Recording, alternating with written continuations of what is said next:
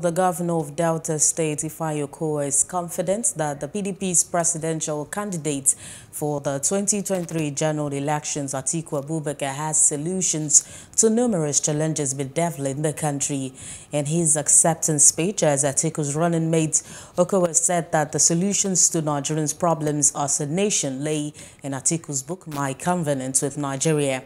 He urged party members and Nigerians to join hands with the PDP to rescue the nation from maladministration.